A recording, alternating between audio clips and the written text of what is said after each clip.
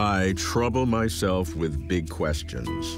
What does it mean to be human is near top of my list. I think to approach this perennial question by trying to discern unique human traits and trying to determine how they came about. Two such unique human traits are art and religion, and I've had an uneven personal history with them. Exploring religion, the search for the transcendent has been a lifelong pursuit. Examining art, diverse expressions of creativity, is a recent endeavor. What's the developmental history of art and religion? Can the anthropological record provide insight? In particular, can the anthropological record connect art and religion? Did art and religion co-evolve? I'm Robert Lawrence Kuhn, and Closer to Truth is my journey to find out.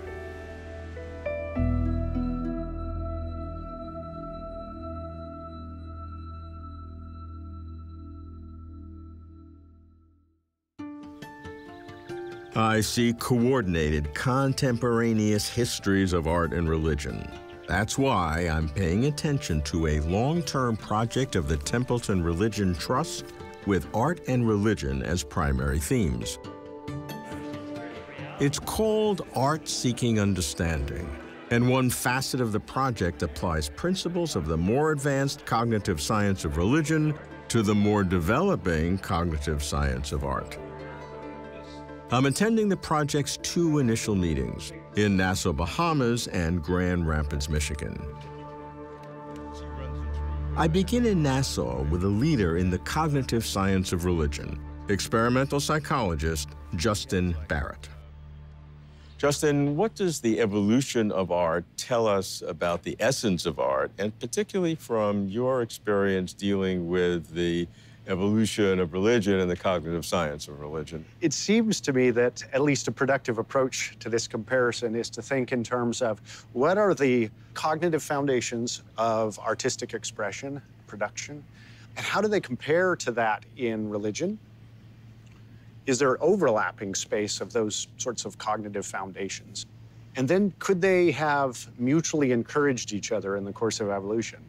So we might think that one of the things that lies behind artistic expression is something like the ability to understand that something I produce or sing, recite, evokes in your mind a particular reaction, and I can predict that pretty well. And you know that I'm trying to do that to you. Well, that's actually pretty sophisticated theory of mind, we call it. I have an understanding that your thoughts about this other object are somewhat determined by my thoughts in how I produce that, and we're having that mutual engagement around that work. Well, that's art, but we see that in religion too. For you and I to know that we're worshiping the same God, we have to have some kind of way to track each other's thoughts in relation to that God, so that you know that when I'm doing a particular ritual, for instance, I'm doing that to change maybe the attitude of that God toward me, but I know that you see me doing that, so you know we're on the same team here. So in that case, we might think that both religion and art is subserved by this ability to jointly attend, to have what's called higher order theory of mind. That's one example. We might think that curiosity is a common denominator as well for these two areas. In fact, it's been suggested that that drive to think about what's our ultimate purpose, what's broader meaning, how can I see the world differently or imagine alternative possibilities about the future, underlies both religious expression and artistic expression. So by this kind of a cognitive approach, thinking what are the cognitive foundations of the two areas, we can start identifying what are those background conditions that had to have evolved, and under what conditions might those have evolved in our ancestors. It's almost certainly the case that in prehistory, art and religion weren't separate categories, but they were just different forms of human expression, thought, and so forth, maybe with slightly different features, but there wouldn't have been this category art and this category religion. They just would have been things we do, things we do together, ways we try to think about the world and imagine future possibilities. In the earliest expressions of art, what were they? Well, you know, some of the earliest art might be completely lost to us because it didn't leave a material trace. If singing, for instance, was the oldest art, we wouldn't know.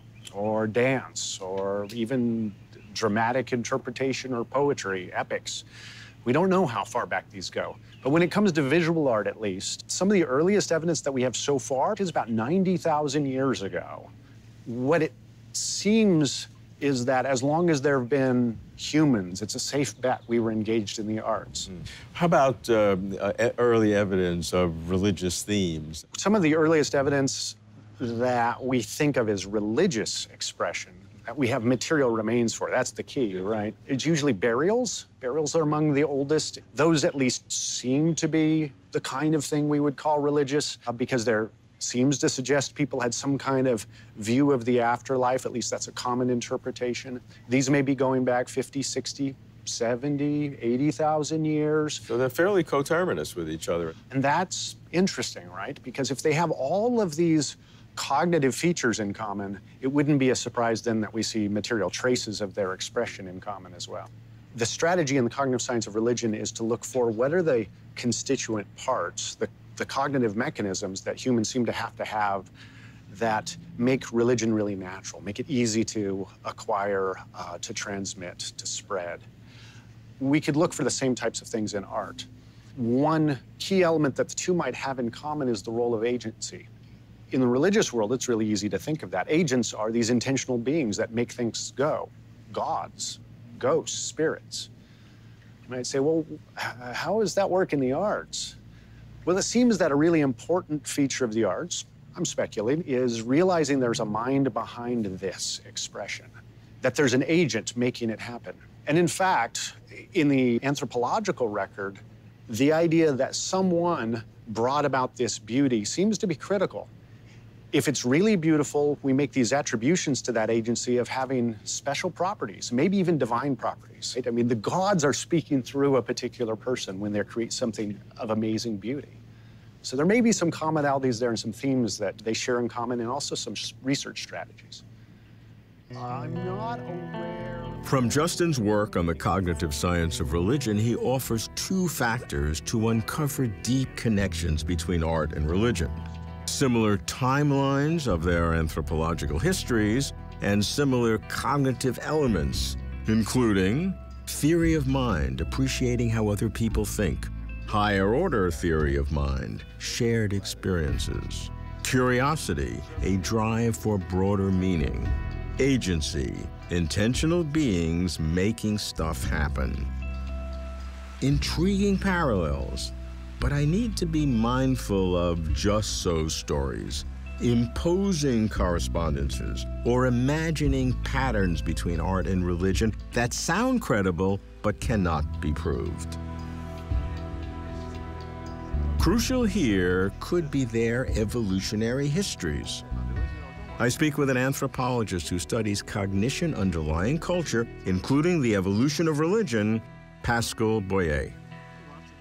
If you look at art from an evolutionary point of view, one thing you tend to see is that there is no such thing as an essence of art. There's lots of artistic productions. There's certainly aesthetic experience in lots of human societies. But there are lots of things that we think of as art that we don't find in many places. One of them is the idea of art as separate from other domains of experience. Another one is the notion of an object, the objet d'art, as something very special and intrinsically different from other productions. A third one is art being separate from pragmatic concerns, useful things. In most societies in the world, art is useful, and the difference between art and craftsmanship is very difficult to draw. However, there is aesthetic experience, and there is also, to some extent, a connection between aesthetic experience and spiritual religious concerns. So how are you distinguishing, first of all, between aesthetic experience and art?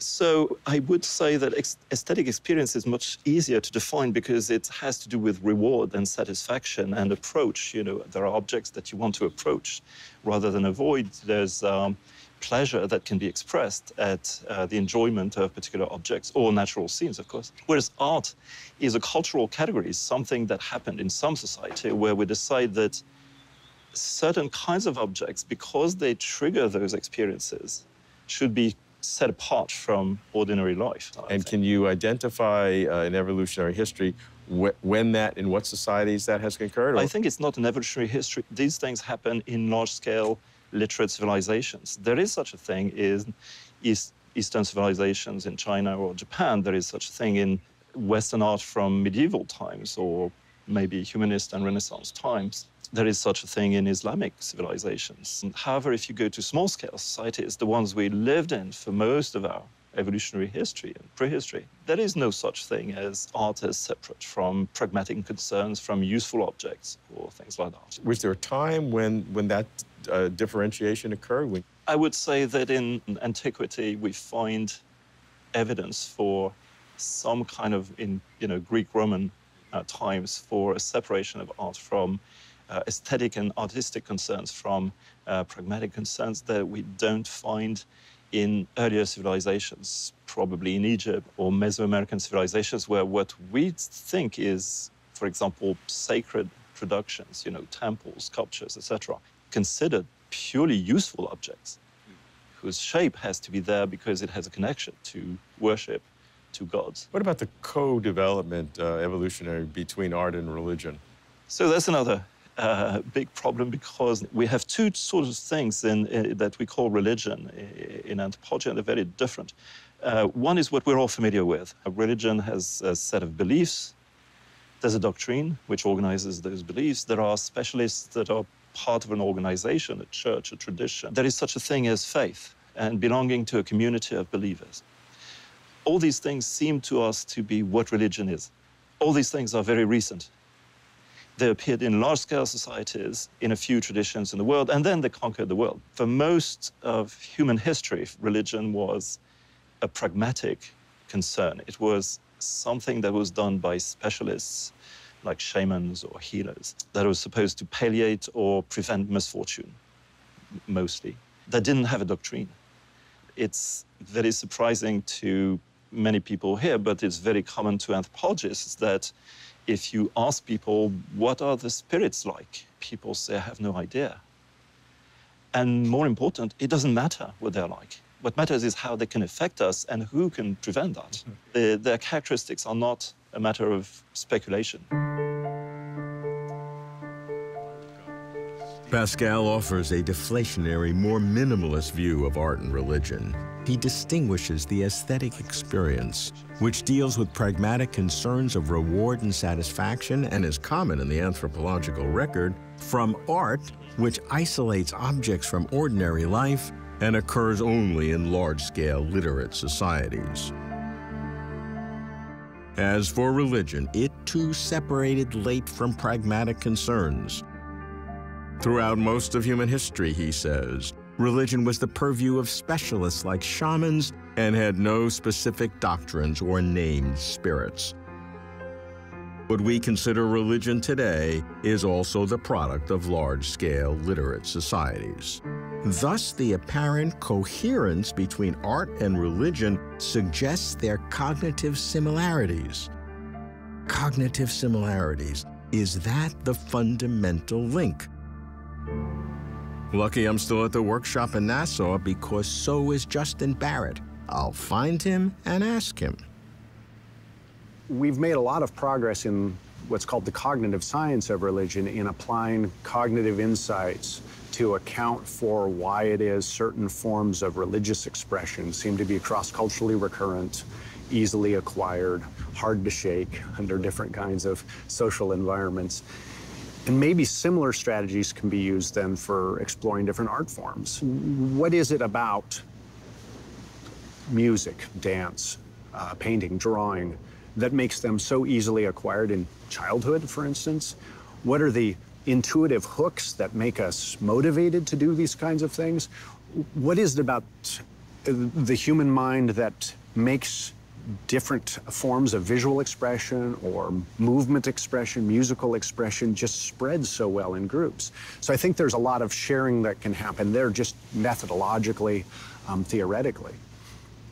But it's also the case that this category art and this category religion, these are impositions on the material, right? Surely 100,000 years ago, there weren't these concepts. But there were people doing things like scratching representations in ochre, maybe dancing already, maybe dances that were emotional expressions at a beautiful sunrise or an approaching thunderstorm that communicated certain types of ideas that just couldn't be communicated in other ways, this sort of great awe or great fear.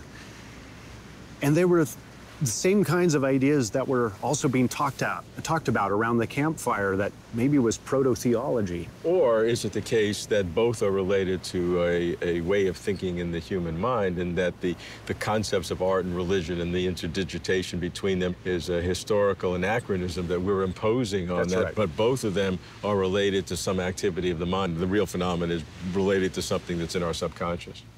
I think it's a real possibility that what we're thinking of as the arts and what we're thinking of as religion really are drawing on some of the same well springs in terms of our cognition. Some people would say that reduces art and religion to just physical processes in our brain and sort of undermines both of them.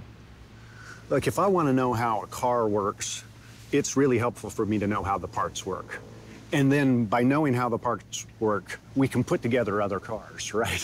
So the whole is important if it turns out it's a meaningful whole. But understanding how the parts work helps us build a better car, helps us to appreciate how to care for the car that we've got. To Justin, because we explain how something works does not mean we explain away what something means. That cognitive processes account for aesthetic experiences and religious belief does not mean that they are any less true. Assuming that art and religion have, in some sense, co-developed, co-evolved, how did it happen? What was the process? To simplify, I focus on the anthropology of art. But are the theories testable?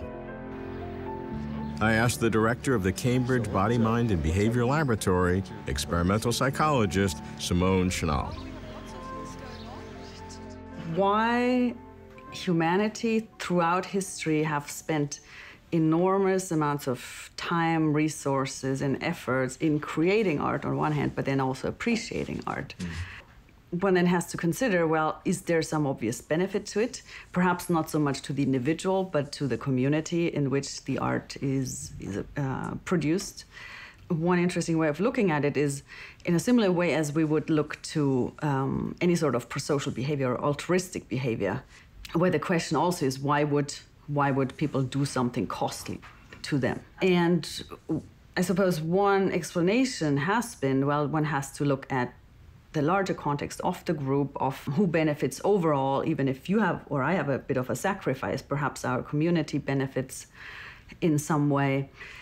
And perhaps one can make a similar argument with aesthetics or art, where there's some benefit, some adaptive advantage of that whole process. Is that an absolute requirement to be an adaptive process? And this is the evolutionary mantra. First of all, it's always hard to, quote-unquote, prove any sort of evolutionary argument. But at the same time... But that seems an intellectual, foundationally assumption. And I'm not sure... Yes. I mean, there are crazy people who do things that are not in any interest. Yes. And sometimes they create great art. Yes. But if we think on average or across times, again, 40,000 years ago, that's when all this started. And creation of art has continued throughout a long time across many cultures, pretty much all cultures that we're aware of. So it stands to reason that there is something behind it, very likely, that is useful. Whether it's still useful or adaptive in the same sense today, that's what I'm challenging in a way. That's where empirical testing comes in, right? That's where we take the approach of cognitive science, experimental psychology. Let's hypothesize that there's a social aspect to art. And we can put people in experimental situations, let's say a group context where somebody is the designated artist, compare that to the same situation where it's the person by themselves without any social context. So in a very simplified way, trying to get at, well, what is the social element in art production? Is there one? But in principle, at least, these are testable questions. Assuming that art in its developmental history had some useful adaptive social value, it would seem even more likely that religion did as well. If there are indeed testable questions today, could we somehow test the coevolution of art and religion in the past? I go to Grand Rapids, Michigan, to meet someone who might think so, an expert on cognition and culture, Thomas Lawson. Is there a way of studying the past in the same way that we study the present? And most people say no, because if it involves people, then people are already dead and you can't interview them. And there are historians that have said, cognitive science is interesting, but it doesn't apply to us at all. My attitude, my guess is that a good way to deal with this is to understand what retrodiction is. Retrodiction is the opposite of prediction. Can we retrodict the past? Can we predict what we would find in the past if such and such were the case? Now, from a retrodictive point of view, what you really do is speculate on the basis of the knowledge you have of what you could find if the data were there. So if the data is ever found, it then matches your prediction, in this case, retrodiction. So take retrodiction as a methodology and apply it to the coevolution of art and religion. One of the things that interests me is the role of ritual. Now, from a retrodictive point of view, I would predict that in those cave paintings, that they would not simply be like graffiti. I would predict that some of these would be so difficult to reach that you would have to go through special kinds of procedures in order to find them. And why? Because I would argue that that would have been part of the ritual. That only certain people who had gone through all the other stages, and by the way, this is what we're finding out right now, that there's one cave in South Africa that they've discovered recently that is so difficult that they had to advertise for very, very short people so they could climb over this last narrow little tunnel to get to find the real stuff over there. So that meant that there were certain kinds of formal activities that these people had to go through. And the retrodiction is that if they are rituals as opposed to just beauty or opposed to just counting the animals that they killed for food or something very economical, right. If there was a religious ritual, it would be more difficult. There would be challenges added to it. That's right. More difficult, and the cave would actually demonstrate why it was difficult, The challenge to that is that a retrodiction, by definition, can only be affirmed. It cannot be negated.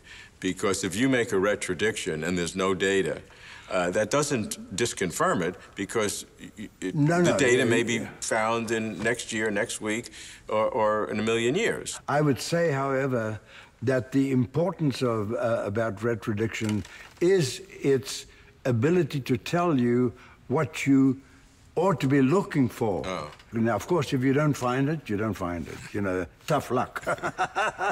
But if you do find it, it's very exciting. In describing what it means to be human, art and religion stand out. The developmental story of each, art and religion, via archaeology, anthropology, history, provides unavoidable commentary on humanity.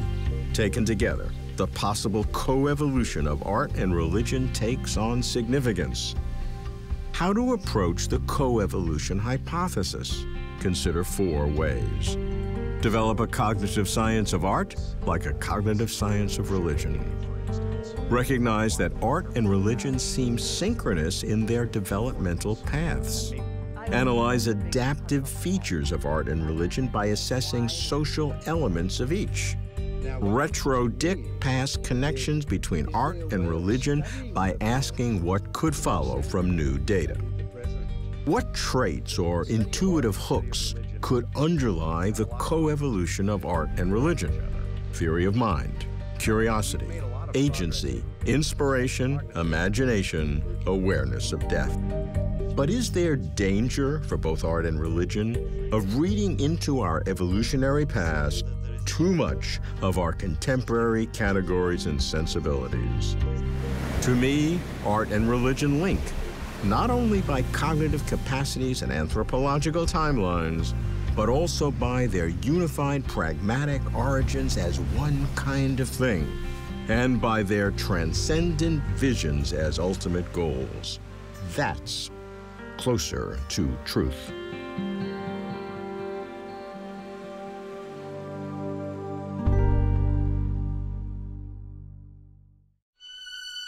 For complete interviews and for further information, please visit closertotruth.com.